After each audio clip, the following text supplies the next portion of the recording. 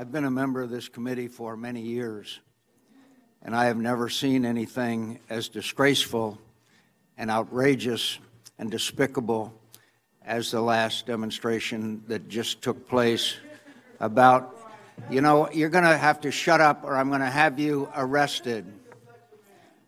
If we can't get the Capitol Hill police in here immediately,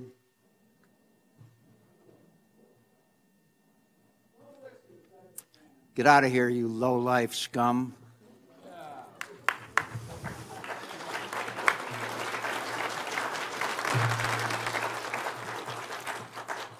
So, Henry, I hope you will, Dr. Kissinger, I hope on behalf of all of the members of this committee on both sides of the aisle, in fact, from all of my colleagues, I'd like to apologize for allowing such disgraceful behavior towards a man who served his country with the greatest distinction.